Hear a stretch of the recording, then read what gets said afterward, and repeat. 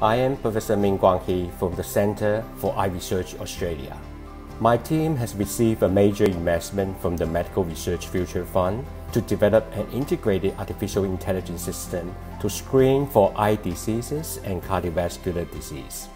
The technology will help to identify a lot of patients or people with eye diseases. For example, diabetic retinopathy, cataract, glaucoma, age-related macular degeneration, and all these diseases in the early phase of disease that there are no symptoms. We are also on border utilization of the AI system, and we will be able to predict the risk of developing stroke.